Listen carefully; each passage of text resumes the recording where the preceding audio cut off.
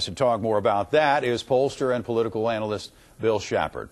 Bill, in a nutshell, welcome, by the way, and thanks for getting up early this morning. You bet. In a nutshell, how does this Supreme Court ruling affect it?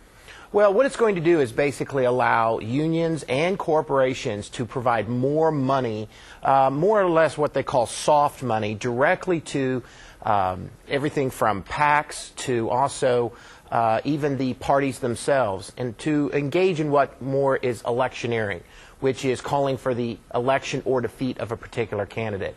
And by doing so, it's going to bring more wealthy money into the situation, and then corporations, which for the long time in public opinion, Oklahomans have felt like that we needed to put limits on that. That was going to be my next question. How do Oklahomans feel about this? I mean, corporate giving, and there are some Oklahomans who say, hey, this is a right of free speech. Right. We should be able to send money where we want to spend money. Absolutely. You know, in a poll that Soonerpoll.com, which is on our website, we performed here in the last 3 or 4 months or so, we asked about this particular issue. And what we found was when we asked, is money a form of speech? Overwhelmingly, Oklahomans agree.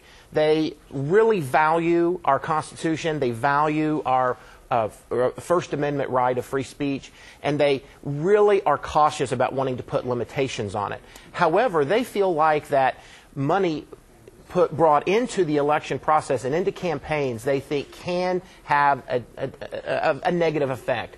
And they do at the same time feel like that limits do need to put on that money. So there's kind of a paradox here. A little bit of a contradiction. Yeah, it's as if the voters don't really know how to solve this problem. I think they're going to look to our leaders, our Supreme Court, in which to come up with these kinds of decisions. Well, we've been looking to them for, what, 30 years to come up with something to fix this, and it hasn't happened. That's correct. And McCain-Feingold was one attempt in which to put some limits on corporations or union involvement money-wise into campaigns. Part of the problem, though, was that went a little bit too far in the minds of even some Oklahomans in the fact that it said that you could not spend money or mention a candidate with soft money within 60 days of an election. We're almost out of time, and I'm going to ask you about the NEA's donation to the Yes on 744 campaign, because this kind of plays right into that.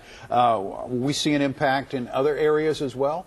Well, you know, in that particular case, at this point, 744, and the polling that we have done is beginning to not perform very well. In fact, we have almost 2-to-1 opposition to 744, and yet the support side is going to heavily outspend the no side in that particular election. So in that one is a good example of where money may not dictate how the outcome of the state question comes out. So can money have an impact on campaigns? Absolutely.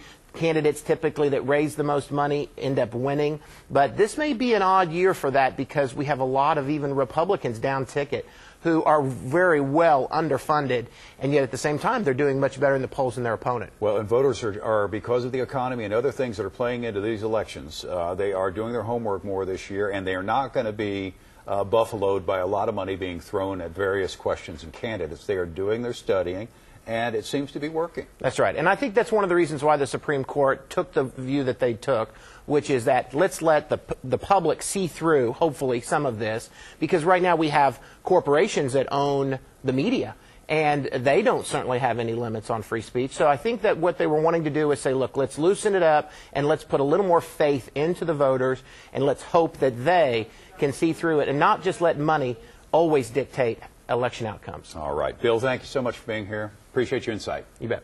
All right. Robin?